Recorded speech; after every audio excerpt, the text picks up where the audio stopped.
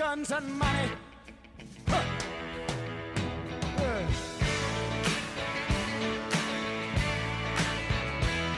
Send lawyers, guns, and money.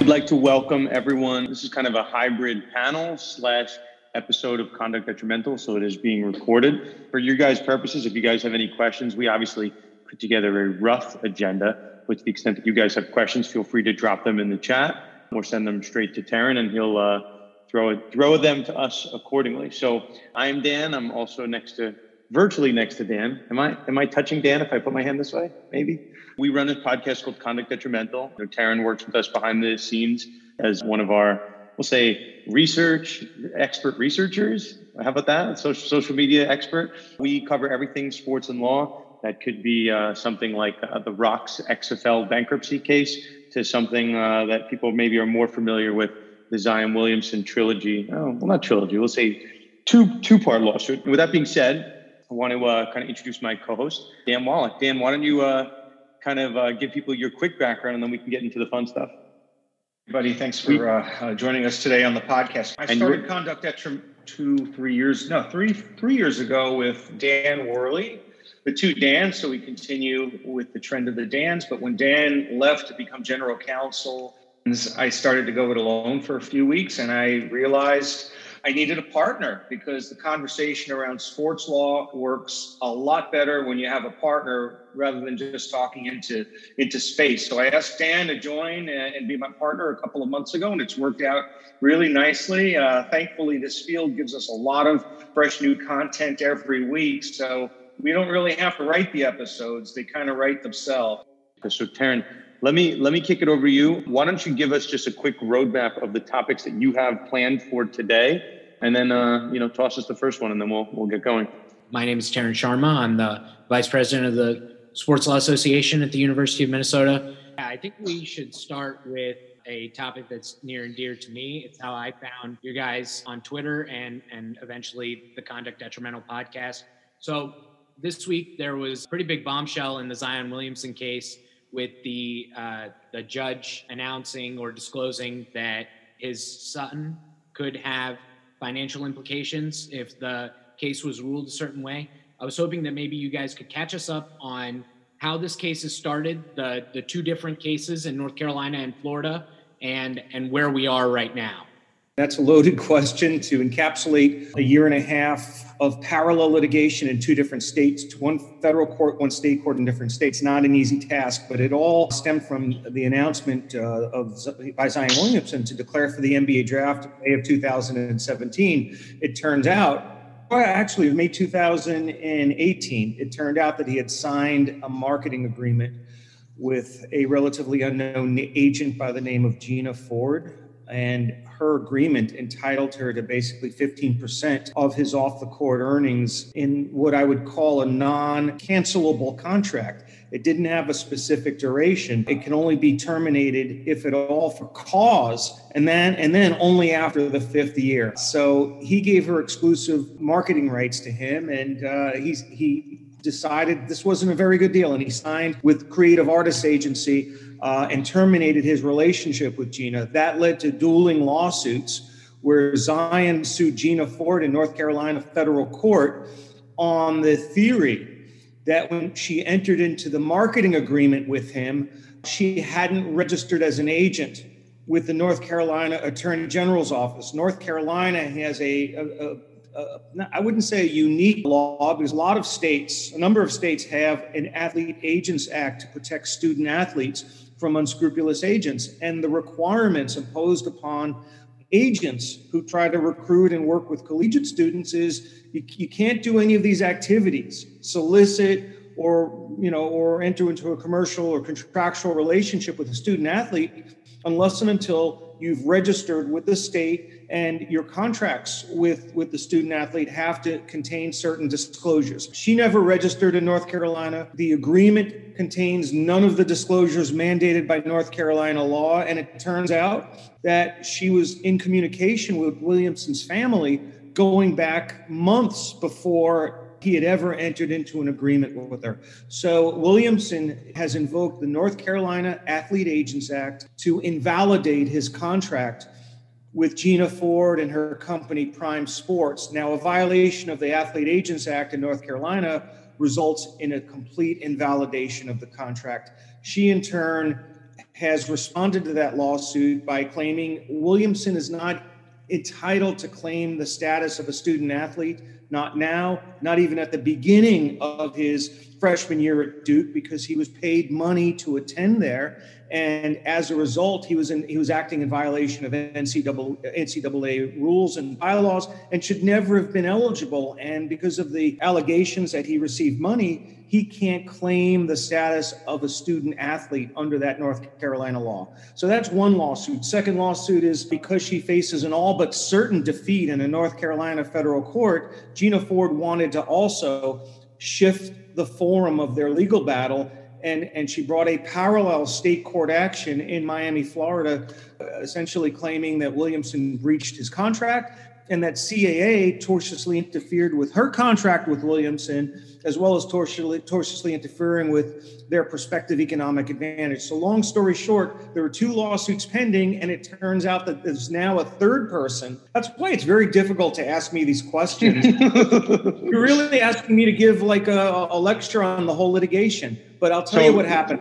I will say that was very impressive to explain 2 years of litigation while on the clock. I think you got that done in about like 4 minutes. That was almost a masterclass in Zion Williamson. But I never answered his question. I was about to object on non-responsive grounds, but keep going. Well, okay. Well, in order to discuss the judge's possible conflict of interest, you need to know that there's a third party involved. There was a New Orleans man by the name of Cedric Hughes Johnson who knew Zion Williamson in New Orleans, played AAU basketball with him, and he allegedly introduced Gina Ford to Zion Williamson's family, not out of the goodness of his heart or because he's a nice guy, but he was promised a 5% cut of all of her income generated from representing Zion Williamson. So he sets up the introduction, she signs Williamson, and then she reneges on her agreement, her oral agreement with Cedric Hughes Johnson, and he in turn sues her in Miami-Dade County State Court. He's represented, Cedric Hughes Johnson was represented by the judge who's overseeing the other Miami case, the main case. Cedric Johnson is represented by the law firm where the judge's son is an equity partner, Morgan & Morgan. Now, normally that wouldn't be a big deal because Johnson is suing Ford in a separate lawsuit, which, by the way, settled, but the law firm, Morgan & Morgan, filed a notice of interested party in the main Florida lawsuit between Williamson and Ford. And long story short, Judge Miller, his name's David Miller, Judge David Miller's son stands to benefit indirectly if the judge rules in favor of Gina Ford, because if Ford is awarded any money, whether by settlement or judgment, Cedric Johnson gets 5% of that. And Johnson's lawyer, Morgan & Morgan, which has the judge's son as an equity partner, stands to receive a contingent fee based upon the amount of that judgment or settlement. So basically, if the judge rules in favor of Gina Ford, his son benefits. Is that a recusal? Well, we don't know at this point how Johnson is paying Morgan & Morgan. I doubt it's on an hourly billing arrangement. It's probably a contingent fee, which makes this look much, much worse and would lean towards recusal. And Williamson's attorneys and CAA have requested discovery from Morgan & Morgan and Cedric Hughes Johnson, and they've been stonewalling Zion and CAA, which has led to a motion to compel. I'm impressed. I have no idea you did that. My question is for the crowd. By show of quick hands, do we have any 1Ls that are in here? I feel like we have a handful of 1Ls that are potentially in here. What I will say is that Dan just basically gave a masterclass between contract law, constitutional law, maybe with some Civ Pro stuff in there as well, and also professional responsibility. There's a lot of different stuff that someone had to unpack there. So if you end up taking a bar exam anytime soon, Dan just gave you enough to be dangerous in a number of fields. What I do want to point out in terms of just the legal creativity, creative arguments, obviously on a Duke level, if anyone's a college basketball fan, Duke could still get hit with sanctions for this. I don't think we're out of the water on that front. If you just kind of at an initial level, right, if you didn't understand all the legalese, at a very granular level, Zion Williamson is not supposed to be signing deals with marketing agents while he's in school. So to the extent that Duke knew about that or potentially probably should have known about it, there is potential sanctions. So Tarun, I know you were a Duke fan, so just a heads up. Don't think you're out of the water yet. As far as Duke goes, I think I'd be a little bit more worried if it wasn't like the Ben Hill of trial teams on the other side, where they're serving deposition notices to dentists in Indiana. It's a mess. I mean, also their argument doesn't really make sense. They're basically alleging, and this is the kind of juicy part if we ever get to depositions, but they're alleging that Zion was paid money to attend Duke, and because he was paid money prior to going to Duke, that therefore doesn't allow him to void this kind of marketing contract he signed. So people should just stay in touch. You know, if the case doesn't get dismissed, which is on the table right now, we're going to have a scenario where potentially Mike Krzyzewski gets on a deposition stand and is being asked about what he knew about potential payments. You know, my firm is so cheap, I've yet to see a deposition stand. Hopefully Garagos and Garagos furnishes those deposition stands. But I think, you know, the proof's in the pudding here, and I judge what happens by actions rather than words. Gina Ford's lawyers have been litigating this case for a year and a half. They've yet to take a single deposition in the federal case. There's not even been a scheduling order or a meet and confer. If they truly wanted to bring this to a judgment and win the case, they would be going full guns a-blazing. They'd be subpoenaing the NCAA, not through a doctor's office, a dentist's office, but be that as it may, that act was done months ago, and it went to the wrong person. So far, we have not seen a corrected subpoena issued to the NCAA. Willie Gary and the firm representing Gina Ford have really made a big disaster out of pretrial litigation. They basically bought an index number, probably working on a contingency, and have done no legwork to advance the case. I think they just want to be left standing after a motion for judgment on the pleadings, and hopefully they can leverage a settlement. But it's not looking good in the North Carolina case. I think the law definitely is on the side of Williamson based upon the limited facts that have surfaced so far. But they're just doing they've been incompetent in how one would litigate a case of this magnitude. I mean, that Krzyzewski, Duke, and the NCAA haven't even been on the radar in terms of discovery notices and subpoenas.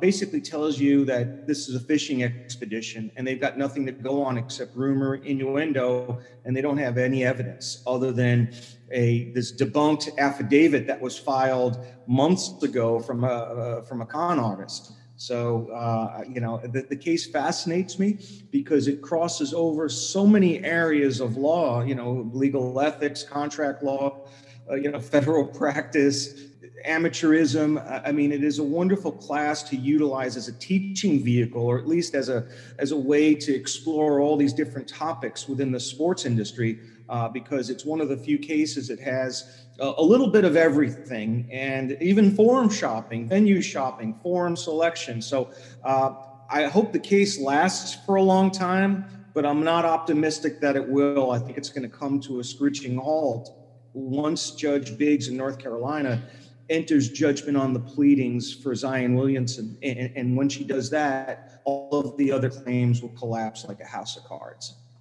So we're already on the NCAA. This week is Axe week. The Gophers are going to hopefully take the Axe back from Wisconsin after last year's drubbing. So you guys have been heavily involved in the whole Big Ten controversy dating back to the cancellation of the season and then its return. There's been a lot of news this week. So do you guys want to comment on where we are? We are virtually in Minneapolis, where you guys are, for better or for worse, at the heart of the Big Ten conversation today. So I don't think I'm breaking any news to you guys as Minnesota fans, but Minnesota is not supposed to practice today because of an ongoing COVID issue. So, I made the comment last week, or not last week, actually. You guys played on Friday. But I'm still in Dan, we've, during the whole Big Ten saga in September, we just asked a lot of questions. Like, I don't really understand, and whoever's, I don't know how many times I have to say it. I still don't understand how you can have an 11-3 vote under penalty of perjury, but like 3 people leave the room and they're not sure if a vote occurred, or they said a vote didn't occur. Like, it's the like eighth wonder of the world at this point. I am not sure how that no one has figured this out. But, that being said, the Big Ten was able to come back. They came and they said they had a particular protocol. I think the threshold, I think it's 20%. I'm not going to remember offhand, but, there's a world right now where schools are allowed to, on their own, cancel games. So we saw that, not necessarily in the Big Ten, but we saw that with Florida State. They didn't want to play Clemson, which, and they're going to reschedule the game. That's fine. The problem for the Big Ten purposes, if that happens in the Big Ten, there's a cancellation. For whatever reason, I'm not really sure of the wisdom, but they said that you cannot reschedule games in the Big Ten. So now that brings us to this week. So you guys valiantly won. Tarun, 34-31. Am I getting that right? Yeah, zero controversy at all. Zero controversy, no questionable pass interference calls, nothing like that. But you guys played. So that, I don't think anyone necessarily would have faulted Minnesota for playing. I heard there was 20 players out, some mix of COVID and injuries, but kind of some cloudiness around how many positive tests. Meanwhile, over in Columbus, Ohio, your guys' neighbor, Maryland canceled against Ohio State with 8 positive tests. So seems to be just something weird how one school can cancel with 8, and then you guys, I'm not sure I don't think they reported what the exact number is, but more than 5 and somewhere less than 20 of COVID tests, and you guys played. So now you guys are not playing. Today is Tuesday, not practicing today. And if you guys do not play on Saturday, at least whoever's following this really closely, you guys are playing Wisconsin. Wisconsin had their own outbreak, missed the games against a number of teams. Wisconsin will no longer be eligible for the Big Ten conference title because they will not have 6 games, which is the minimum for Big Ten rules. So let's just say the fate of Wisconsin's season is very much in Minnesota's hands right now. I think that means that you're battling for the axe. I feel like it's like the quasi battle for the axe. So Dan, I'll pitch it to you with this. I think people know where I stand, but what do you think about the Big Ten potentially amending their rules given the ongoing COVID situation? I think as we've gone on this tour, I think our positions as to the necessity of playing collegiate football couldn't be any more disparate than what we have. I think this is the height of absurdity when you have students who aren't student athletes. They're not paid. They don't have adequate insurance. And they're clustered on college campuses in ways that professional athletes are not. I mean, professional athletes are a little bit more sheltered and have more precautions, or at least they're less at risk than collegiate players. I don't understand why these games are so important that, players are dropping like flies in terms of these positive, tests. And, yesterday, one of the players in the NFL, developed I forget the name of that diagnosis, but he's now, there's some cardio issues related to it. And I think we haven't had the full accounting of the consequences associated with playing college football during this fall. And it's incredible that for the public to insist that collegiate players who aren't paid, who don't have insurance, 98% of whom will never play in the National Football League, that they're basically our guinea pigs, to sort of contribute to our enjoyment and keep our minds off of other things. That we need this, and I think there's a line of demarcation between professional athletes and amateur athletes. And if you're not, and I know a lot of the schools are having in-person classes, but most or many are teaching virtually, and you can't think of a higher risk situation than having other players, clusters of players, breathing on you in close quarters like this during athletic competition with, body to body contact. If I was a college president in the Big Ten, my vote would have been to suspend the season or to consider playing in the spring. That would have been the only logical outcome. So given where we are, and we're kind of just in it now. I mean, the question really, if you have a 5 games, you only have 5 games, you need 6.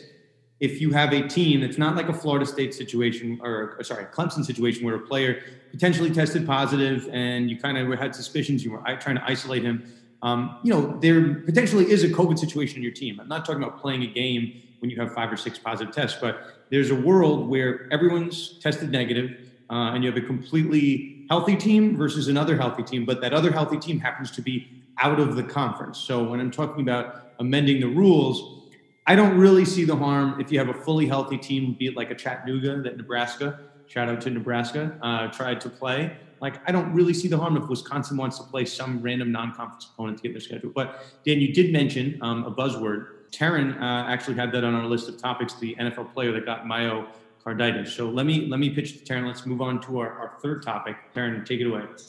I just wanted to say also, I think Dan Wallach's colleague at The Athletic, Nicole Auerbach, did report a couple weeks ago or last week that the Big Ten had made a decision to allow teams to solicit out-of-conference opponents now. So I'm not sure if that'll happen, but allow versus like will, because the Big Ten doesn't do anything that makes sense. So I am not confident that they'll actually do that.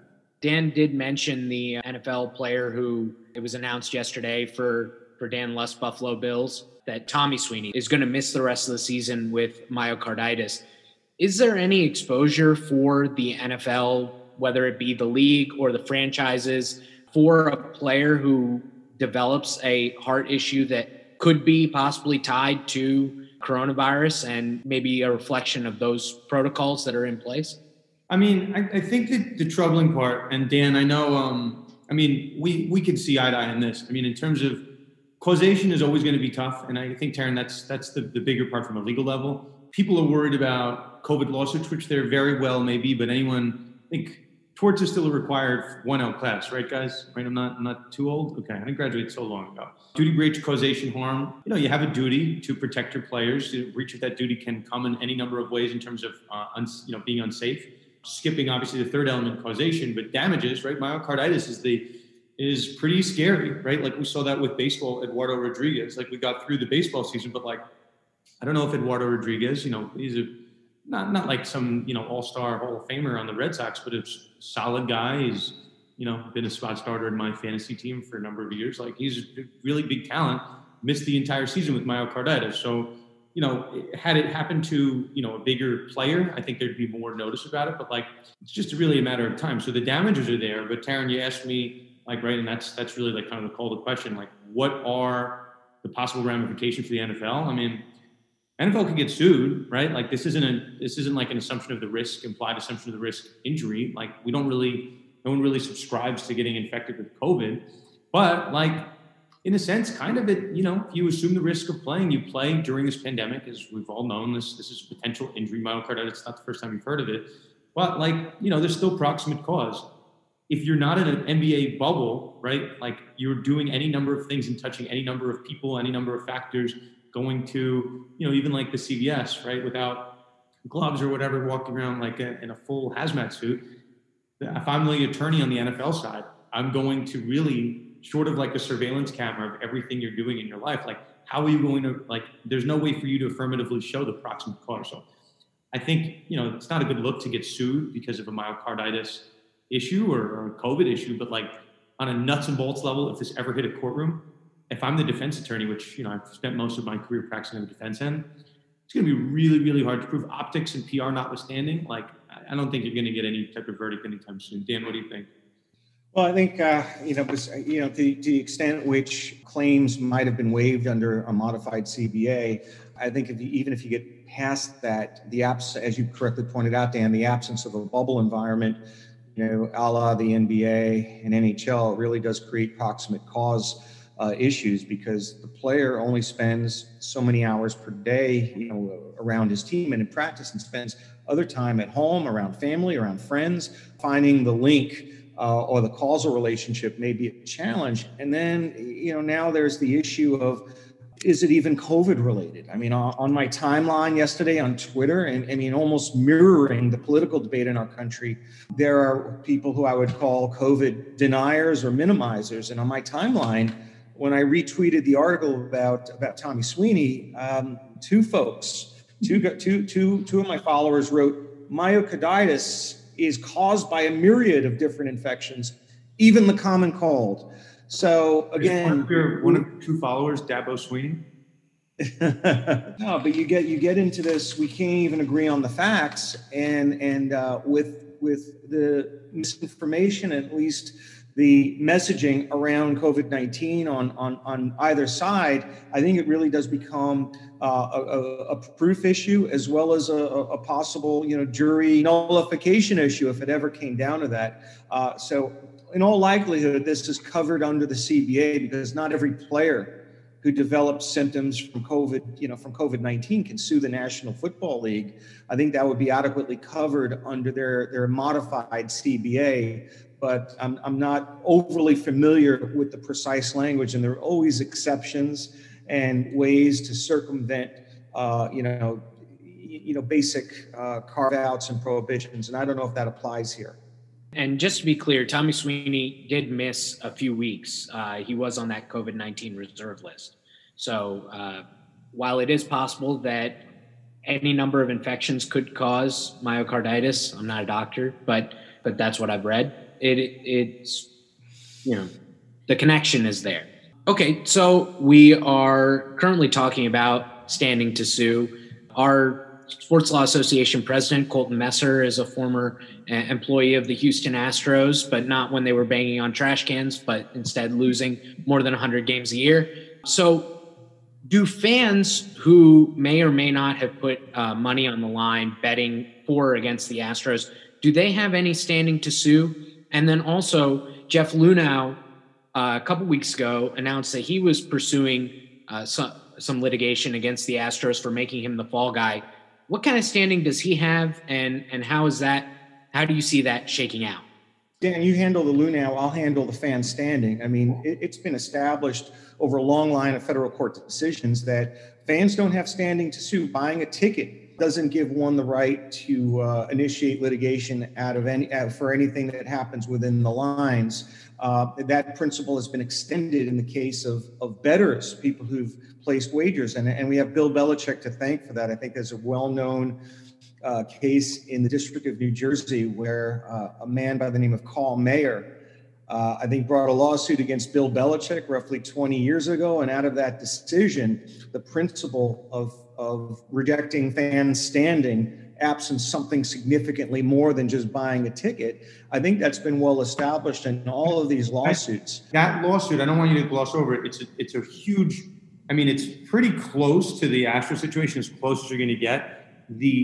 Basically a fan sued Bill Belichick out of Spygate, out of using a camera to spy on the Jets' signs on the sidelines. So, obviously, in the history of baseball, we don't really have a lawsuit like this, but I don't know, the Jets accused the Patriots of basically a video of an employee going to Jets practices and using a camera to spy on what their signs were before the game. So Spygate is pretty close to the sign stealing saga. So for anyone, it's not binding authority, but it's pretty close to persuasive authority, right? It's pretty close. It's almost like taxpayer standing to challenge legislation. Just having a sort of an indirect financial or tie to the actual controversy isn't going to be enough to develop Article III standing in federal court. And by the way, that wasn't any ordinary fan who sued. He was my law professor. Carl Mayer he taught corporations law and business law at Hofstra Law School in the late 1980s, early 1990s. And I was in his first ever class. I'm like the Zelig of sports law. I really am. But to his credit, years later, he showed his credibility by waiting on a line to buy tickets to see Bruce Springsteen. I reconnected with him that 10 years later. Wait, that doesn't make up for the fact that he lost in court, that he liked him. Okay. Yeah, and he was all, and by the way, just another 6 degrees of separation. Carl Mayer was represented in that lawsuit by my editor of the high school. I was a sports editor of the high school newspaper called the Jet Gazette. The editor-in-chief, Bruce Affron, I believe it was Bruce Affron, represented Carl Mayer in that case. So also, that doesn't make up for the fact that he lost. I see what you're trying to do here by trying to hide me from the facts, but I'm paying attention. Your professor. So you can't, if you buy a ticket, there's no buy a ticket or even bet on the game. The case law is overwhelmingly against the concept of better or fan standing. It's been rejected in every case that I know of, other than if you're hit by a ball in the field of play and there's negligence, and even in that area, the law is evolving, but it is not evolving as a general proposition with regard to paying for a ticket, giving you a right to sue over anything that occurs within the lines of the game. And can I just say that also just further confirms that you have to like Bruce Springsteen in order to write for a sports website? It doesn't confirm that by any means. What do you guys like teaming up here? None of these facts have anything to do with Dan Spencer losing in court. I'm just saying that if you polled sports writers, a vast majority would love Bruce Springsteen. So pivoting to something else that's gotten a lot of airtime, Brent, the sign stealing scandal. Jeff Lunau, he basically takes the fall for this. AJ Hinch loses his job as well, but he's back managing now. Alex Cora loses his job. He's back managing now.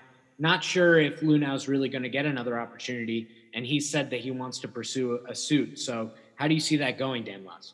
So he went from threat, and we'll see if anybody is familiar with this podcast. There's a great one called The Edge. It's about the Astros saga. Colton, I feel like that is required listening for you as a former member of the team. But I listened to Lunau on this podcast maybe 2 weeks ago, and then all of a sudden, he files this lawsuit suing the team. So he went from threat to actually doing it. Really, the last semblance of punished guys are really Lunau and Carlos Beltran. Both are still on the sidelines. Beltran lost his job with the Mets.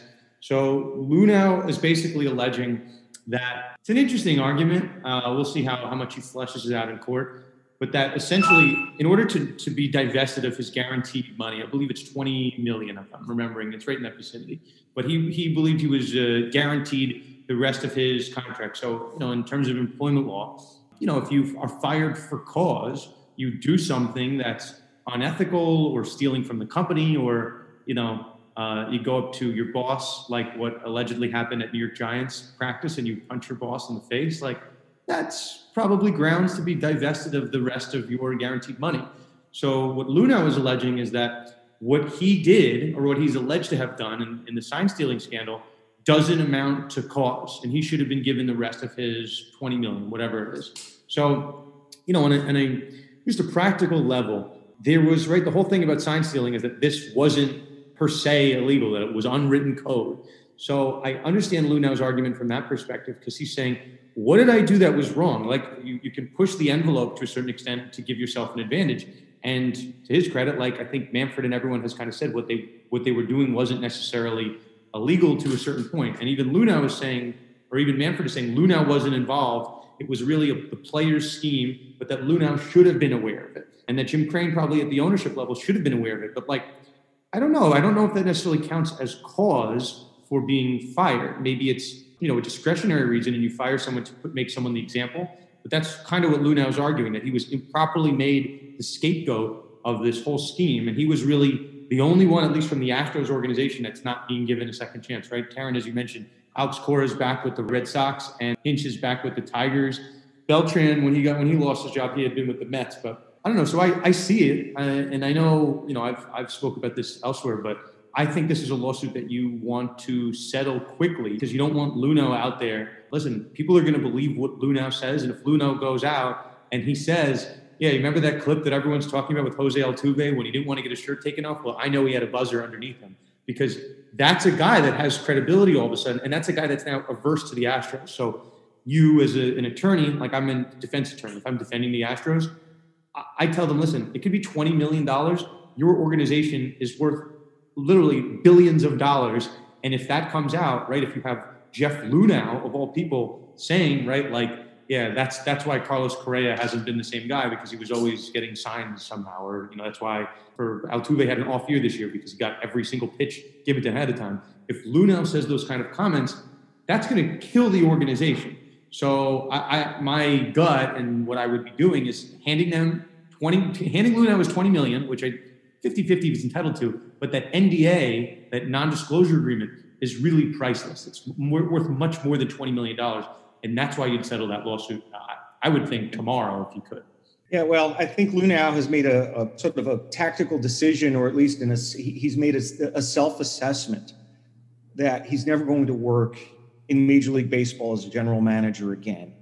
And if you really are pursuing opportunities or have pursued opportunities and you're still interested, you don't bring a lawsuit like this. This is like the nuclear bomb for your career in Major League Baseball. So, by bringing a lawsuit like this, I guess he raises his visibility. Besides getting the prospect of a significant monetary settlement, this raises his visibility, makes him potentially appealing as an on-air personality, a podcaster, a broadcaster. But he would not have gone to this level of actually filing litigation if he thought there was even a 2% chance that he was going to be in the running for any of the general manager jobs around baseball. His career is cooked, and he obviously is a cornered individual now with nothing to lose, and he knows quite a bit. So this is a dangerous game for Major League Baseball and for the Astros to continue playing. There's very little upside to beating him. And the downside is just it could be extraordinarily damaging to the goodwill of baseball and to the Astros. So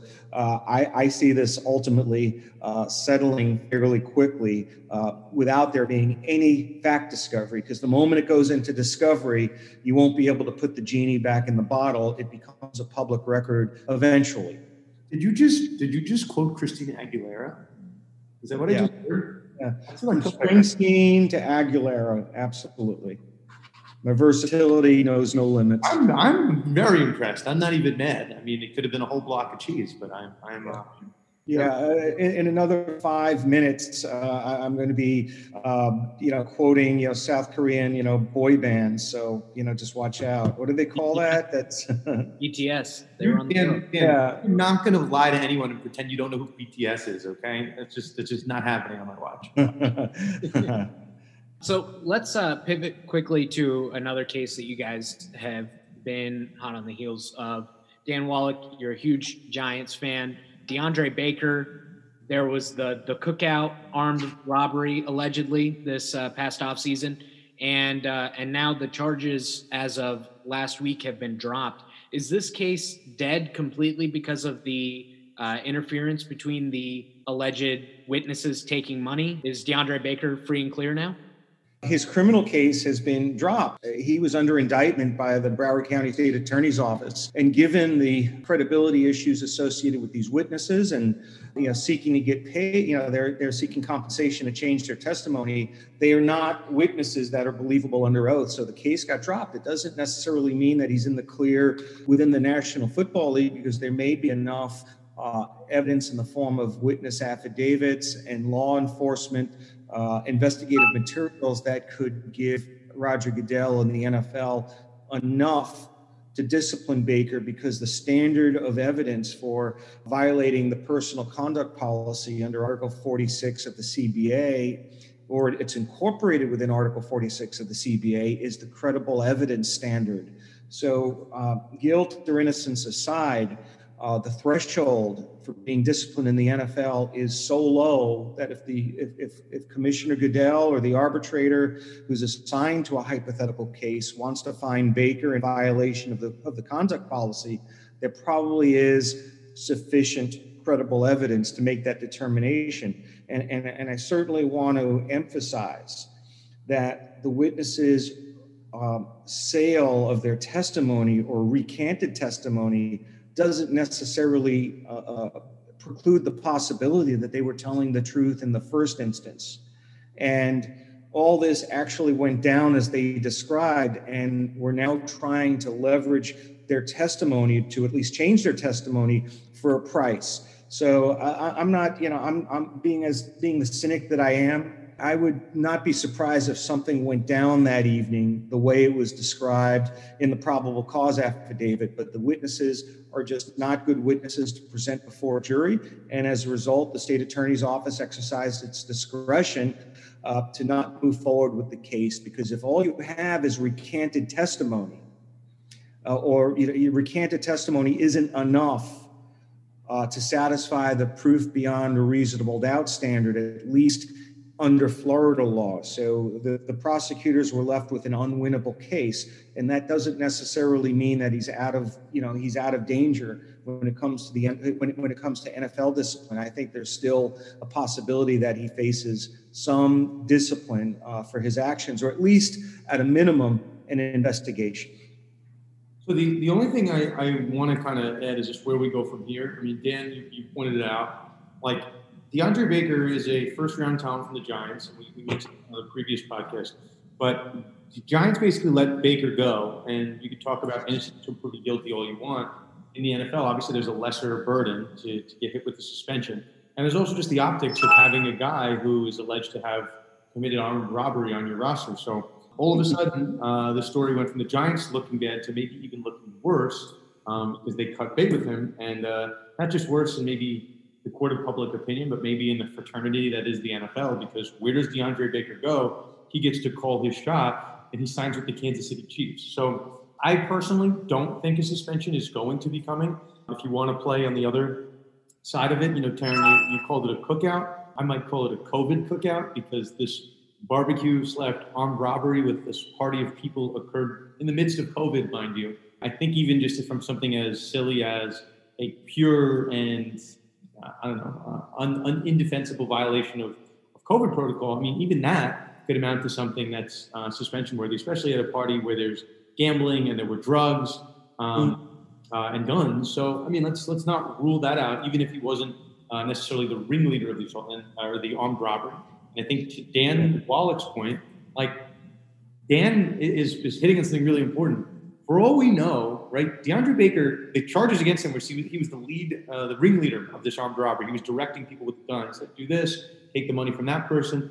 The only thing that's happened is that we don't believe the witnesses anymore, because they flip-flopped back and forth, because they were, at least as has been alleged, the attorney was trying to, we'll say, do some brokering of a deal to have the witnesses change their story.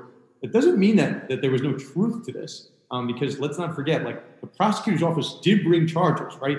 They independently thought there was something here, but that these witnesses don't feel, that they can go in front of a jury anymore. At least the prosecutor doesn't have faith in their testimony. So there's a lot of smoke here.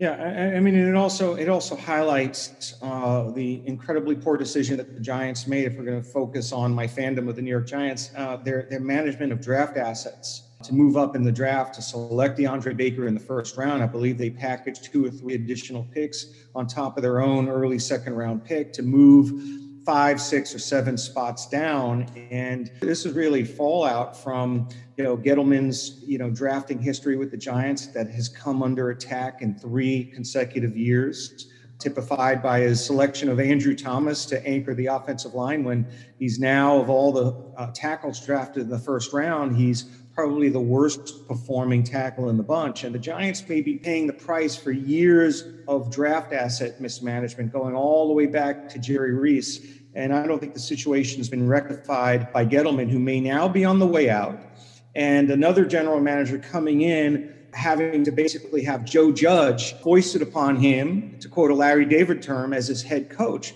So the danger or downside risk of making bad first round draft choices and having the wrong people in your managerial role or in your head coaching role could end up having, sort of repercussions for years after the selections are made. And DeAndre Baker probably stands out as the dumbest decision in Dave Gettleman's tenure as a general manager, and it may very well cost him his job. Okay, well, I think we can open it up. If there are any lingering questions, I know, Colton, you had a question. If there are any questions in the audience, feel free to unmute yourself and ask that. Otherwise, I can direct us somewhere else. Sure, I had a quick one, and it's going back. Let me bring it back up. We were talking about proximate causation with the NFL being sued. I was just thinking in more general terms, do you think courts would start limiting, as a policy reason, liability regarding COVID? Every 1L in Minnesota learns about the tort case about the New York blackout back in the 70s, and how, I can't remember off the top of my head, the energy company being sued, but the courts limited the liability because obviously 8 million people suing one company is going to overwhelm the court system. So I just wanted to see what your guys' thoughts there. That's obviously much more general than just sports, but it's something that I thought of when you guys were discussing that. Unrelated to sports, Colton, that's a great beard. Thanks. Great beard. I think at a policy level, like, there was a lot of conversations. I want to say, it's like, it feels like years ago at this point, but probably April and May, where on a federal level, they were thinking of immunizing employers from potential COVID suits. So we're not really out of the water on that yet. Like so we're in New York. I probably should mention I'm in New York. Dan's in Florida, but Dan's fandom is he grew up in New York. So yeah, I mean, even in New York, which maybe is treating the virus, we'll say, was more conservative with respect to their approach. I don't think we've seen the wave of lawsuits that will happen yet. And I think I don't know, and I don't like bringing this case up just because it brings up a lot of emotions, but it's important. Like the virus is still, we don't know, right? Like myocarditis is a long-term illness. So like, when I worked on the defense end in litigation, like there's asbestos cases and it takes years for asbestos to manifest itself in your system. Same thing. And this is the sensitive one, but like the World Trade Center attacks, like it took years for you to manifest that in your system. So on a federal level and then an insurance premium level, people's employers are going to have to pay a lot more money over the years because they're still going to be worried about when these lawsuits are going to come. Like some people find out about myocarditis, but like those are professional athletes that are getting tested every day. And like, I'd be lying if I said like, this past week I had a cold, like it turned out like to be nothing, but like in the back of my head, I'm like, well, wouldn't it be nice to be a professional athlete right now? And I'm just getting tested every single day. And I have these like whoop, whatever these golfers have, it's like whoop bands, and like they can have a disrupted sleep pattern, and all of a sudden they know they have COVID. And I'm like, that would be fantastic right now. But yeah, I don't think we've seen the end of it. Hopefully this stuff starts to get cheaper in terms of early detection, that anybody can have it. And then maybe Colton, it's a moot point if this vaccine comes out and it's as effective as people say it is. But yeah, I think it's not ripe yet for a real challenge to federal. I don't think we're quite there yet, but if it just can never be a vaccine to this, I mean, by all means, like it might need to be a federal issue if just lawsuits start coming left and right. That was a great question. We have time for one more, if there's one more from the audience. Hi, does that same kind of rationale apply to schools and NCAA athletes as well? Ellie, I think it's a good question because Dan and I see eye to eye on a lot of things. We are a little bit different on our views as to whether college sports can be played right now. The call of your question is, aren't some schools scared about getting hit with lawsuits? Like I did a couple different radio hits probably around, April, May, when we were all thinking about the question. It's not an insane question. Like, and I don't really fault the Big Ten for their analysis. I fault the Big Ten for their lack of transparency and like Kevin Warren just like, I don't know, like being aloof and not answering any tough questions. But like on a practical level, like the gamble is, do you think that your athletes are going to be okay such that you'll take the risk of getting hit with all these lawsuits, right? Like, do you think you'll make the amount of revenue you'll generate from playing Big Ten football? Is that going to far outweigh the amount of lawsuits and potential exposure you have from getting hit with COVID lawsuits? And right, like if you're betting on a vaccine coming, like maybe you're about to look really smart that you played football. And if, everyone recovers, maybe you'll look really smart. But like, as much as, everyone wants to pretend they know everything about COVID, like we don't know the answers to those questions. So I've made the analogy, it's almost, Ellie, like, if you're playing poker and you have like two clubs in your hands and there's two clubs on the flop, like you can put a bet out, like you have almost like a 50% chance of hitting your flush by the flop, like by the river, but like you don't really know that. So it's a tough call for schools to have to make that decision. I don't necessarily think that the Big Ten playing has changed their analysis, regardless of whether, this whole like there's a medical update, so therefore we're going to play football. Like I don't really buy that. I just buy that the Big Ten is playing football because they didn't want to be the only major conference that wasn't playing football. The Pac-12 doesn't count because they're, they don't really count. They're not really a major conference. But yeah, I think, Ellie, this is a tremendous concern for colleges. I still think it's a concern. And to me, I think it's very concerning that like you have Clemson. This happened this past weekend. Clemson wants to play a game, even though they have a player who has shown symptoms of COVID the entire week. They knew he had symptoms because they kept him isolated on the bus, according to Dabo Sweeney. And then when it comes time to play, they go, hey, by the way, Florida State, we have a player we think had COVID and he traveled with us, but like ACC says we can play. So like, let's go ahead and play. And it's, I think, problematic that Florida State is like kind of being shamed that they don't think it's safe to play under those standards when there is this massive liability, maybe even $1 billion question that's across the country. So, I'd hope there would be relief for schools. But to Dan Wallach's point, that's why there were a lot of people that said we shouldn't play college sports at all. So just because we're playing now doesn't mean we're completely out of the issue. So I don't know. You can make the argument both ways. I find it interesting, but definitely a messy situation across college campuses. That's great. Thank you so much, Dan and Dan. So with that, we've come to the end of our time.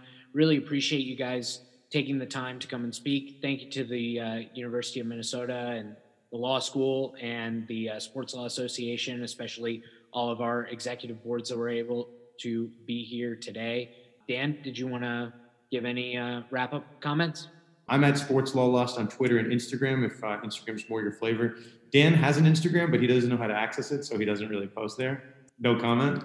No, it's like sending me a message on LinkedIn. That's where messages go to die. Oh, that's terrible. For podcast purposes, that'll put this in the books. Minnesota Law School, our third and final installment of the live episodes of Conduct Detrimental. We will see everyone next week on another episode of Conduct Detrimental.